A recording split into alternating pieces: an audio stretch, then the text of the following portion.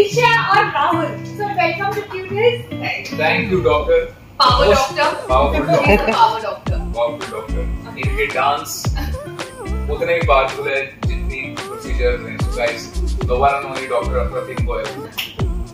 Thank you. और on that note, आज हम थोड़ा सा फन करेंगे. देखो वैलेंटाइंस का माहौल है ना? तो मेरे 3 क्वेश्चन हैं. पहला क्वेश्चन है कि एक रीजन राहुल और दिशा के लिए what you love the most in each other. सिर्फ एक लाइन. एक हो तो बताओ.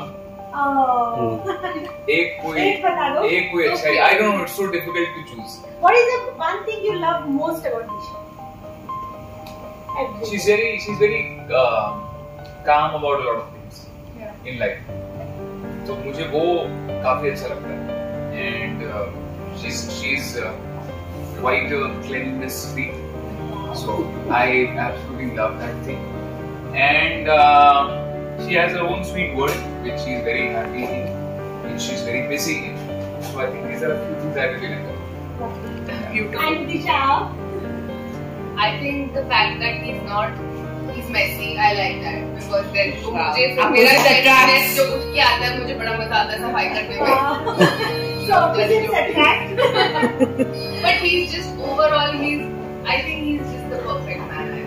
Wow. It's just hard to say one thing. Everything about him is just I cannot pinpoint any bad thing. But that's the truth. That's the truth. How sweet. And second question मेरा ये है कि आपको cuties के बारे में क्या अच्छा लगता है? Just आपके लिए हम वापस आते हैं बार-बार. Okay. So तीसरा क्वेश्चन मेरा ये है. क्या उसकी जिसने तुम्हें बनाया.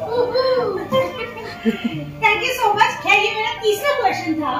तो क्यूटीज के बारे में बताइए राहुल के आपको मतलब फर्स्ट मेमोरी क्या है या क्या अच्छा लगता है? मुझे याद है विकास हैड एक्चुअली हम दोनों को बुलाया था एंड मैं बिग बॉस जाने से पहले यहाँ पे आया था एंड तब से जो मैं आया हूँ मैं और कहीं गए. सो I think that's your beauty, that's your speciality कि एक बार जो भी आपके पास आता है वो कहीं और जाता नहीं है. कुछ ना कुछ तो रही होंगी इनकी खासियत जो यूं ही कहीं झाँक कर यही नहीं आता. ये तो बिल्कुल शब्द छीन लेते हैं, बिल्कुल चुप कर देते हैं राहुल को.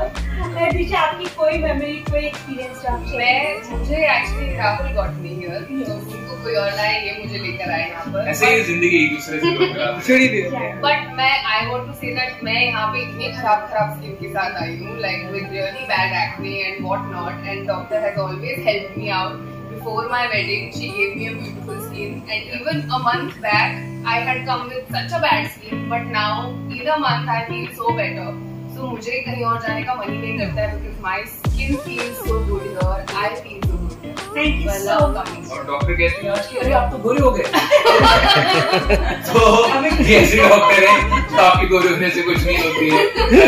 इसका मतलब ये है कि वो हमेशा आपको इतना वर्क करेंगी. She wants to work on you. So she's not happy. अगर आप सुंदर बन के यहाँ पे आओगे तो she's not happy. She wants you to be little bad. She wants to beautify you more. हाँ, तो ऐसी है हमारी. Because मेरी इमेज क्या है Rahul when you came back from South Africa, you were Rahul. So वो मेरे दिमाग में वो बैठा हुआ है. वो राहुल और आज के राहुल में तो बहुत डिफरेंस. कलर्स खतरों के खिलाड़ी रोहित सर प्लीज नो. पर उस बात को 6 महीने हो गए. So thank God. Yeah, he's been improving a lot. 6 महीने में थोड़ा बहुत बेटर हो गया. थोड़ा वक्त ज्यादा लगा but we did it. Yes. So thank you so much. That was so sportive. Isn't it? We all had